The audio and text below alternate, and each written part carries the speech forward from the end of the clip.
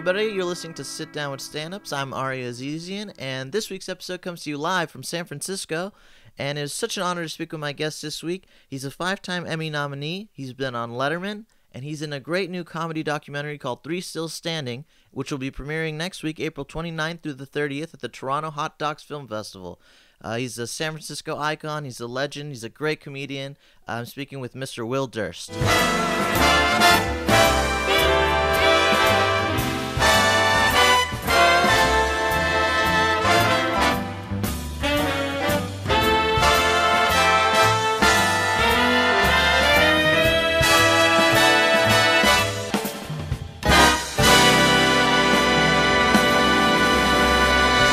From Milwaukee originally?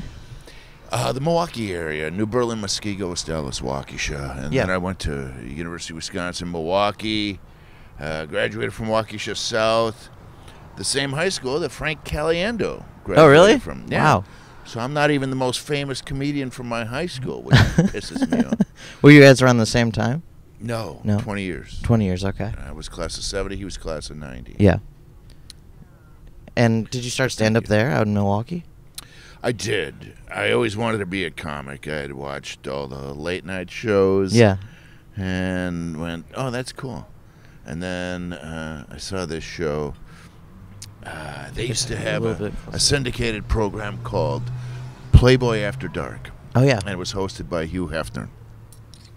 And it was one of the first syndicated programs. And they ran it, I think our NBC affiliate ran it in Milwaukee on Saturday night, you know, in the time slot of the Tonight Show.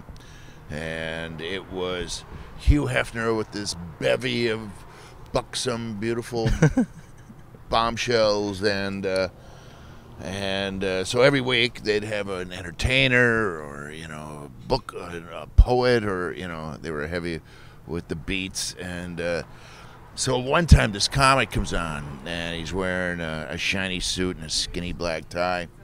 And the comic comes on and does a little routine, and I thought it was funny, but I noticed the reaction, and all the women were paying attention to him now instead of Hugh Hefner. Right. And I had watched this show 3 or 4 times. Nobody had ever done this, and I thought that is the coolest thing ever, that the chicks dig the comic. Yeah. You know, so I think that was very formative. So I always wanted to be a comic. Since you were a kid, you knew, like, from watching Tonight Show and that show. That was, like, before also, SNL on Saturday nights. They would play that? Yeah. Comedy was humor was a big thing in my family because I have a brother who's developmentally disabled, Marky, my younger brother by 2 years. And he can understand, but he can't speak, and you don't know how much he understands, and you know, they have an IQ of an 8-year-old, you know, and you don't know, and they just make stuff up. But making him laugh was a big thing around the dinner table. Yeah. For my mom and my dad and my stepdad, not so much, but you know, everybody. Right. So making Marky laugh was the big deal. That's awesome. That's so like the whole best way family to communicate, like, it's through humor. It was. With everybody, Yeah. And to make Marky feel like part of the family. Yeah.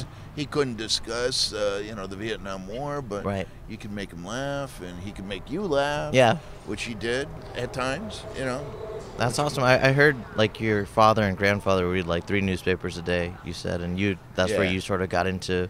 Well, I just got used to it. I lived in a household where there were always newspapers, and people were reading newspapers, so I became, you know, familiar with them, and then I started...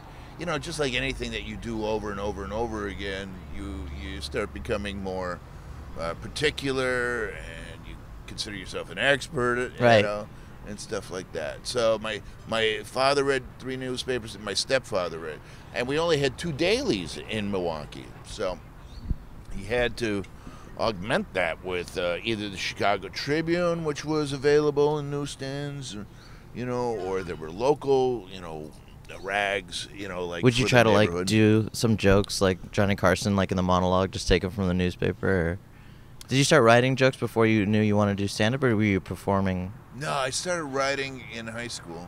Okay. I started performing in high school. I was not a very good basketball player or football player, or baseball or golf, but I could run. Yeah. And so I ran cross country and I ran track. And I was getting to be a good little low hurdler.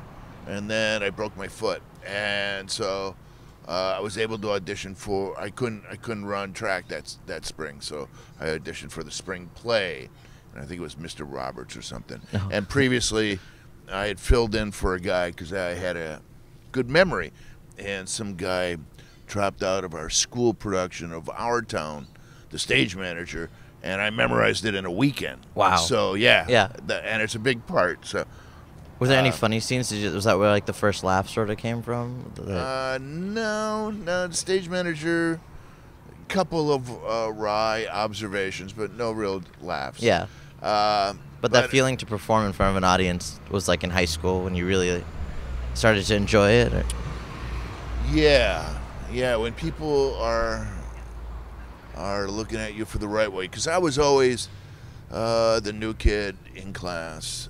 My parents moved, and because of my generation with the huge explosion of the baby boomers, they were always building new schools and stuff. So I was always the new kid. So I went to 12 different schools before I graduated from high school, and then I went to four colleges, four colleges. And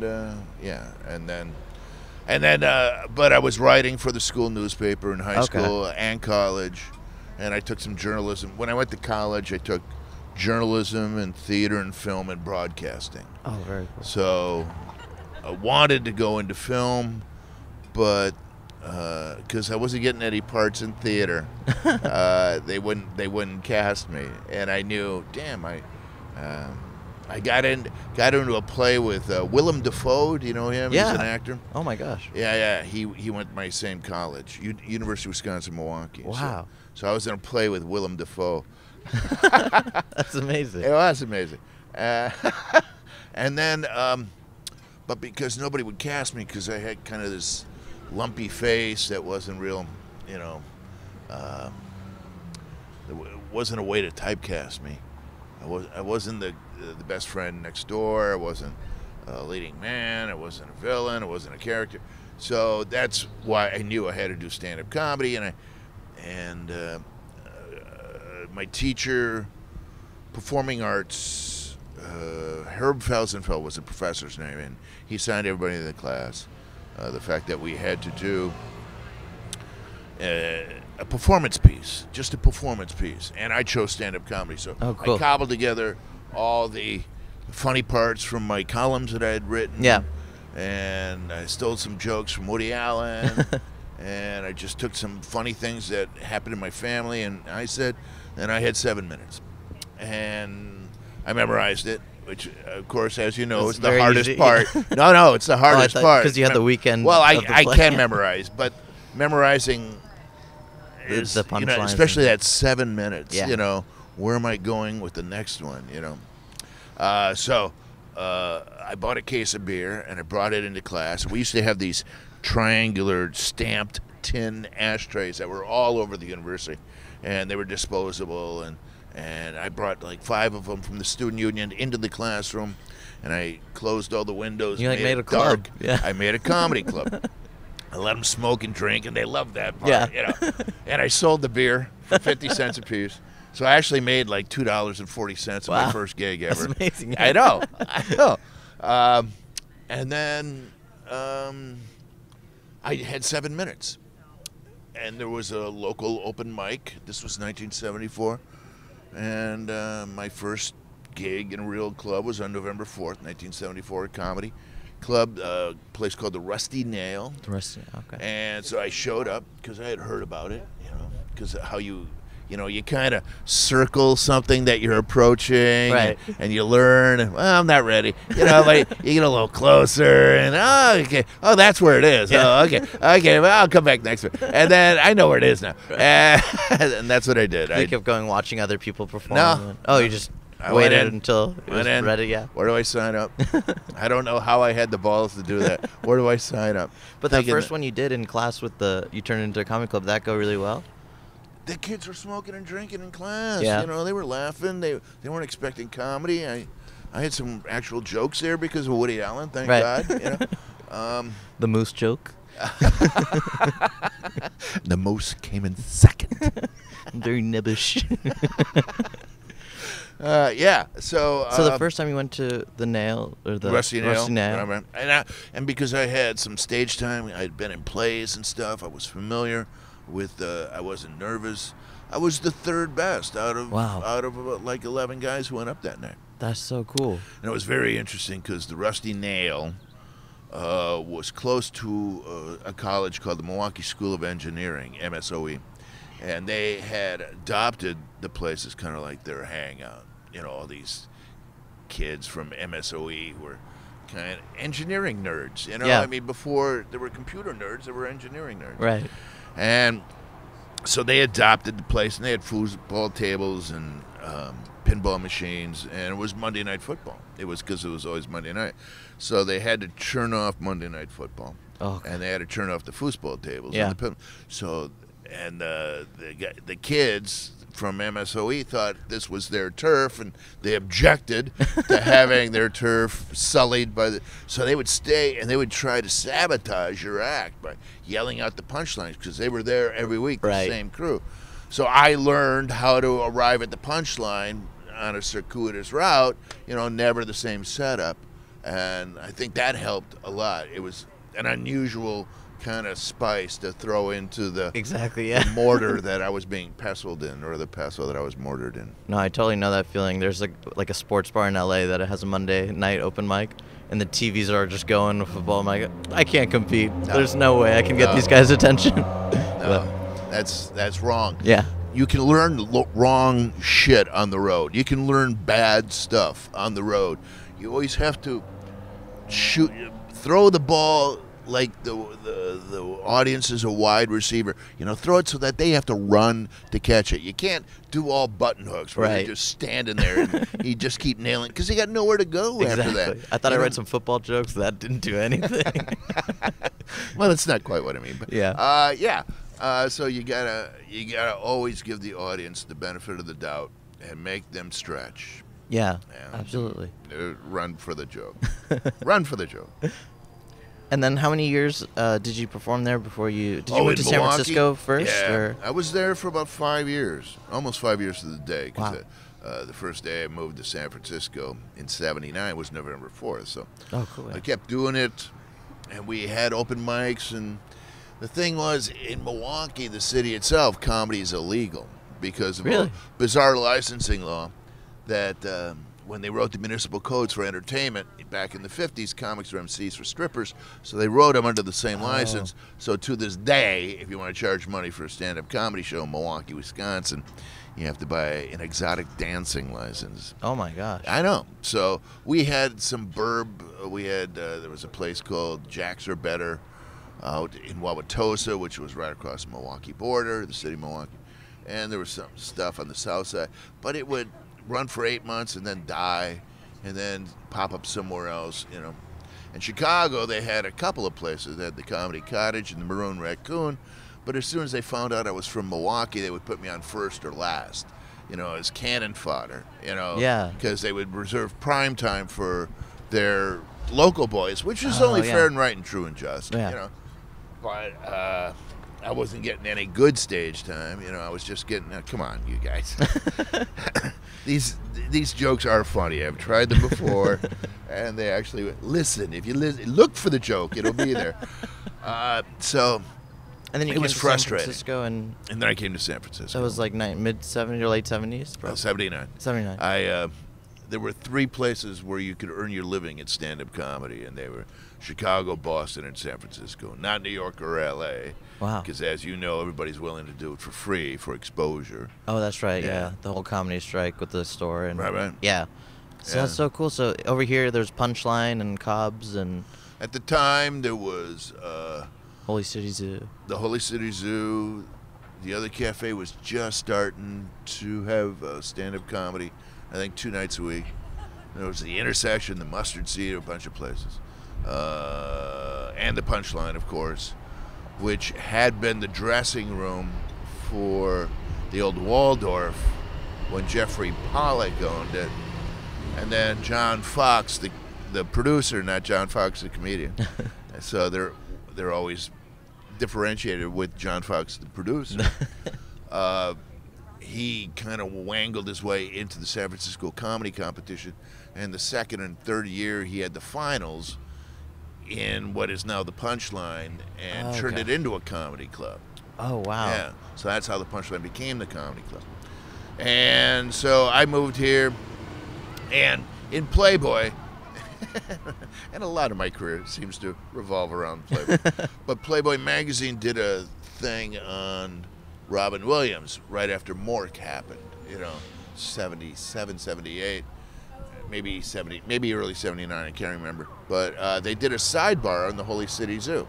Oh, just so cool, yeah. maybe 500 words about the Holy City Zoo and how it was a clubhouse for comics, and I thought that was so hip. So the first time I came to San Francisco, I did the open mic at the Punchline. And then the guy saw me who ran the open mic at the Holy City Zoo, so I went there, and he said, "Yeah, I'll put you on." I said, "Hey, pretty good." And I had to follow Robin Williams. Oh my God! Yeah, who followed Michael Pritchard, which would have been hard enough for me to follow. Michael Richard? Pritchard. Michael Pritchard. Okay. A local guy. Yeah. And then Robin came on and did 45 minutes. Jeez. And that was my first time at the Zoo, so Wow. it was hideous and wonderful at the same time. Yeah. And then I just... and Robin was already big because of Mork, right? It was like everybody huge. knew, yeah. And at the time in San Francisco, there were 5 levels. There was, you were an open micer, you were an MC, you were a middle act, you were a headliner, and then you moved to L.A. And it was almost rigid. And I didn't move to L.A. I never moved to L.A. I did L.A. for 3 months at a time, a couple of times, because I had plays down there, but I never moved to L.A.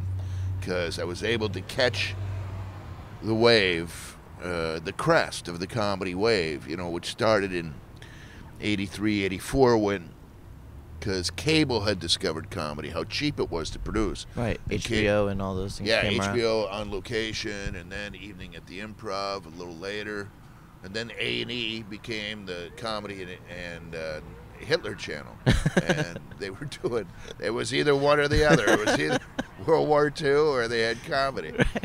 At one time, Evening at the Improv was on 4 times a day on A&E, and they had Caroline's Comedy Hour. And all these clubs started spinning up in America, and you can tell that cable created the comedy boom because the last 2 cities in America to get a comedy club were the last 2 cities to get cable television. That was Cincinnati and Milwaukee. That's amazing. Yeah, and it was just a very special time. And we comics who had started out, right around 80, there was no money in it until like 83. So 84. 84, there was 40 stand-up comedy clubs, full-time clubs in America. And I think 8 of them were in the Bay Area. Oh my gosh! In 84, yeah. And then in 1994, there were 440 full-time comedy. That was when the boom happened, where everybody started doing opening up clubs and that's so cool. Yeah, all these disco owners who had they had the mirrored ball. Right. And then they tried the mechanical bull because the country western thing happened with. The John Travolta urban cowboy. I think Bill Maher said it was like discos and then turned into strip clubs, comedy clubs, and then eventually a Starbucks would pop up. But that's so amazing. So you were there for the height. I was just wondering, you brought up Robin Williams and the Holy City Zoo. I was just wondering, what was that like? Because I know Larry Bubbles Brown was there and Johnny Steele were there, and just all my favorite comedians from the Bay Area at that one time. Everybody was there, Dana Carvey and Dana had left by 83, 84. He had gone down to L.A. Would you guys just walk from Holy City Zoo to Punchline and just Well, we'd always end up at the zoo. Yeah. Even when there was Tommy T's in San Leandro, and Tommy T's in Concord, and there was a Punchline in downtown, and then a Punchline in Walnut Creek. And then there was a Fubar's in Pleasant Hill, and there was the Country Store, which became Rooster Teeth Feathers in Sunnyvale, and there was a comedy club in Napa for a while, and another one in Corte Madera, and these are full-time clubs. Yeah. You know, I'm not talking about the one-nighters. And then of course Sacramento had a Punchline and a Laughs Unlimited. That's amazing. So you're like young, you're like 20, 30, and then you can make a full living just right here in San Francisco doing stand-up. Yeah, you could book. In September, I would book half of the following year because they always book their whole year in September the following year. So I would book the Punchline 3 or 4 times. Wow. You know, Punchline 1 like 3 or 4 times. Cobb's 3 or 4 times. Cobb's started in '83, I think. And yeah, that's so cool that you could have 26 weeks, boom, you know, and never really have to leave. Really, never there. leave. No. Oh, that's like the dream. I feel like. How come you didn't want to go to LA? Was there reasons? Because I was into the political material thing. Yeah. And in LA, everybody was always doing their best 7 minutes, and you would see the same guys do. Oh, because they want to get on like Carson or Letterman or something like that. Yeah. Well, it makes sense, you know. And that's why San Francisco was so special. There was no money here. Yeah. And you had all these oddballs and misfits and outcasts and square pegs that didn't fit into round holes. You could like move the line and just keep going and trying new stuff out here. Like. Yeah. Because if you did well in San Francisco, you know, maybe some guy might hire you for a $500 corporate gig. You know, ooh, right, wow. Right. But if you did well in LA, some guy in the audience might give you 13 weeks at $5,000 a week. So the money was totally different. Yeah. So people in San Francisco were a lot more supportive, and they would tell each other where gigs were. Yeah. And you know, and just like less sort of not competition, but like greed, I guess. Not greed, less pressure. Less pressure. Yeah. And I loved. I didn't get to see the full movie yet, but I came to like one of the opening nights or premieres at the Throckmorton last May, and you and Larry Brown were there, and Johnny Steele. Oh, Three Still Standing. Yeah, they played like bunches of clips, and it looks so amazing. Is it out? Can I get it on DVD? Not yet. We're still trying to find a distributor.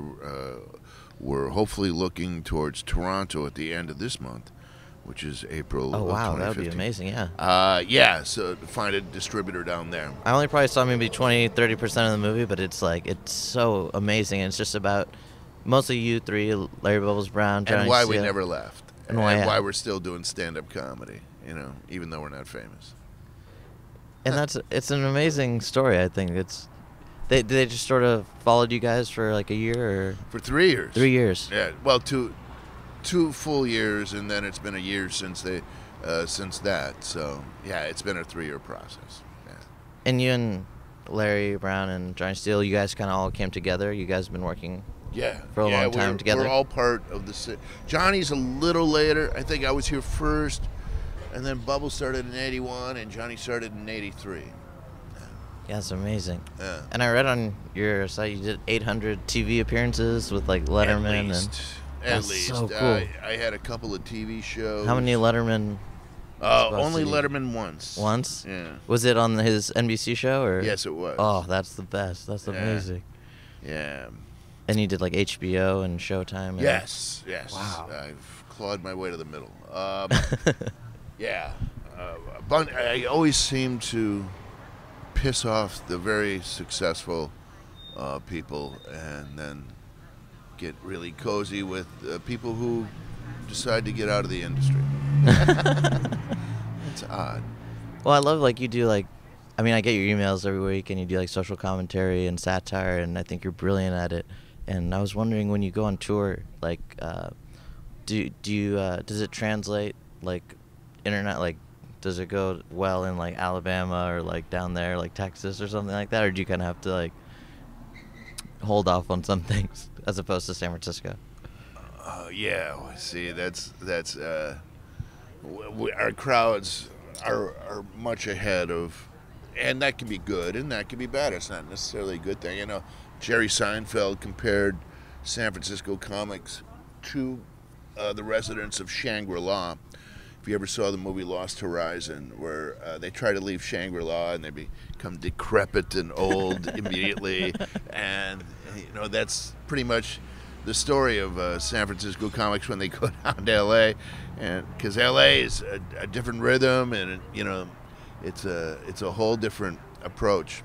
So and also, San Francisco audiences aren't necessarily smarter. They just think they should be. Right. They consider themselves. It's like the phenomenon I discovered when I went Catch a Rising Star in Harvard Square. It used to be the best club in the country for one reason. It was downstairs, so it was like a catacomb. So all the walls were brick, and the ceiling was a little shorter. It was like 7.5 feet instead of 9. That's like the perfect club. Yeah, and the sound, the laughs would bounce off all that brick, and because of the shorter ceiling, the laughs would funnel through and pick up steam and momentum, and the audience thought they were having a much better time than they actually were. Yeah. Because of the sound, the Right. acoustics. Same thing with the improv when it was in San Francisco on Mason and Geary, and the Comedy Underground in Seattle, the basement rooms, man. And Hungry Eye. I mean, the Purple Onion was like that. Yeah. Purple Onion.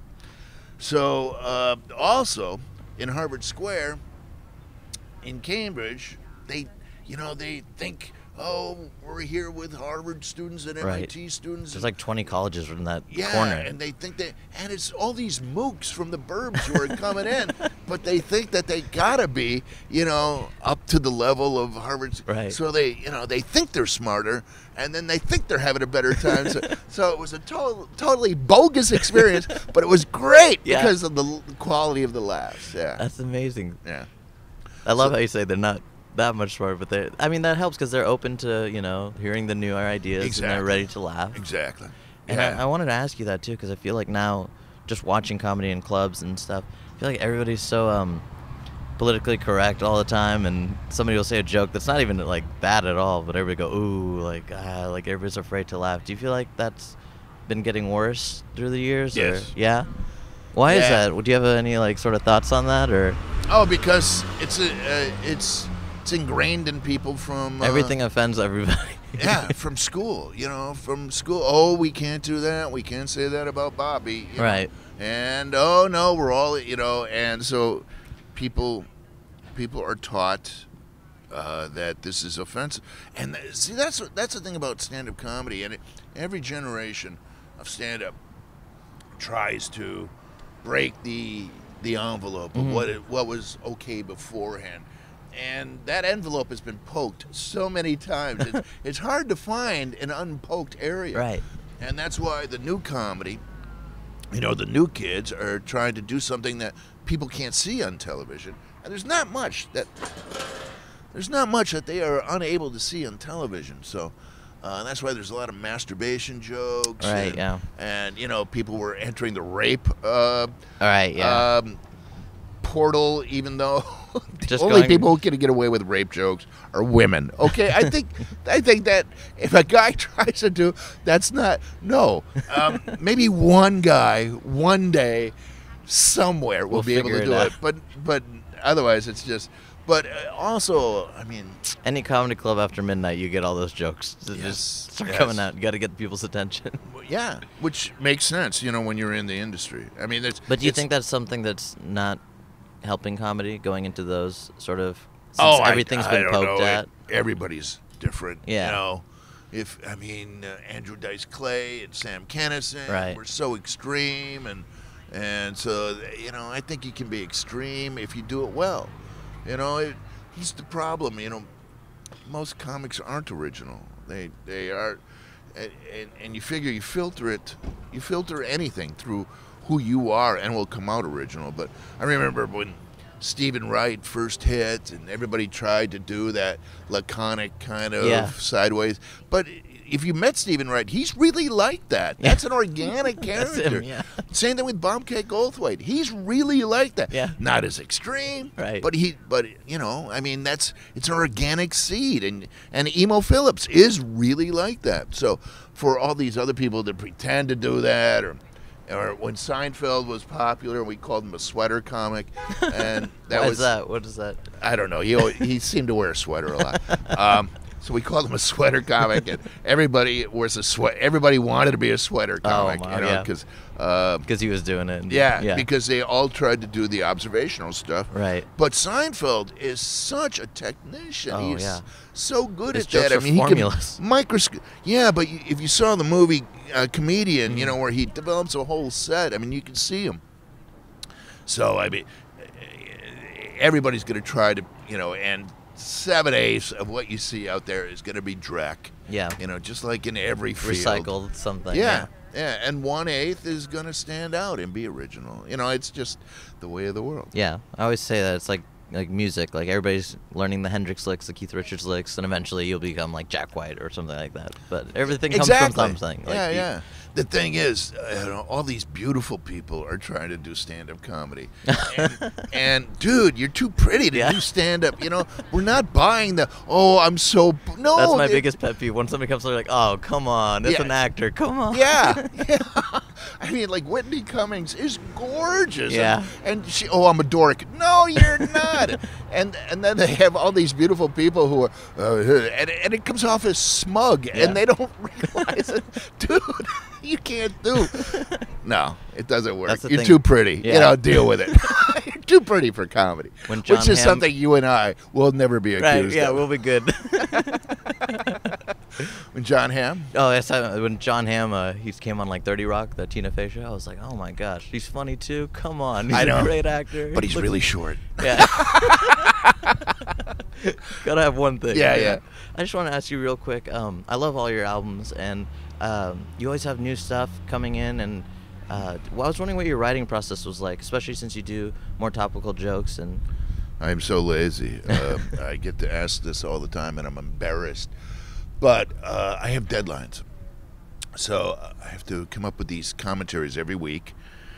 And so last 3 weeks, it's been pretty easy to come up with a topic because it's been handed to me. Yeah. Iran, all those, everything. Something in the 3 news. weeks ago, it was Bush Clinton. 2 weeks ago, it was Ted Cruz announcing. And then last week, it was Indiana. So it's always being handed. And I try to focus on national stuff, not international stuff, because I have no idea what the peace talks with Iran. I'm sorry, man. I have no idea what that is about. So they don't know either. It's okay. I know. I know. Sanctions? What sanctions? A year? A year? What? So nobody knows, not even John Kerry. So on Thursday, I have to come up with 300 words, and then it used to be Wednesday, but I moved the deadline back. And then I read it in my computer. I fashion it into a commentary. Hey guys, Will Durst here with a few choice words about blah blah. And then I do. Hopefully, I write them with jokes because it's got to sound like my voice doing jokes. And then I do different tags at the end. So. For Radio Parallax, I'm Will Durst. For Howie's Freaky Fat Friday, I'm Will Durst. So I do that 12 times, and I send them out to 12 different stations. But then I have a kernel for the column. So after I strip out all the radio stuff, I end up with about 250 words, and that's the seed for my column that I'm going to write most of the time. And the column has to be 550 to 600 words. And then it's two different voices, the commentary and the column. But then I on Friday, I write the column, send that out to the syndicator. It's syndicated by something called Kegel Cartoons. And that goes out to a bunch of newspapers. And I don't know how many print them, maybe 30 a week. Here's what amazes me. You're writing all this, and you're sending them out. And I spend, like hours writing, and I never actually know what's funny until like I think something is hilarious. And I'll take it to the club, like, oh no, not at all. How long have you been doing it? Just 2 years, nothing at all. But I was gonna say, when was it for you? When you? I've been doing this for 41 years. Yeah. You get a handle on it, and that's. Is there a moment where you write something, you're like, oh yeah, that's gonna work? Like you just know, like. Yeah, I have a joke, and I can't remember what it is. But I love it. 'Cause that must be a great feeling. And the audience, and I don't care. I'm going to make them love it. And what is it? Is it Ted Cruz? Is it George Bush? Oh, it's George Bush. It's Jeb Bush. Jeb Bush. Jeb Bush. Going to be the third Bush. Not going to happen. I doubt if America would elect a third Roosevelt. And the Republicans keep saying, oh, yeah, but, Hillary Clinton's, she's a sequel, too. Well, there's a difference between a third Bush and a first woman. The only woman that Republicans would ever consider is Barbara Bush. And not as a candidate, but as a production facility. I love production facility. I think that's, and the audience isn't quite sure yet. And I think I think in like 4 or 5 months, I'm gonna have the rhythm. And I'm gonna know how to approach it, and I might change the ramp to Just get that there. word, production facility. Production facility is hysterical. I agree. Yeah. That's such a great joke. Yeah.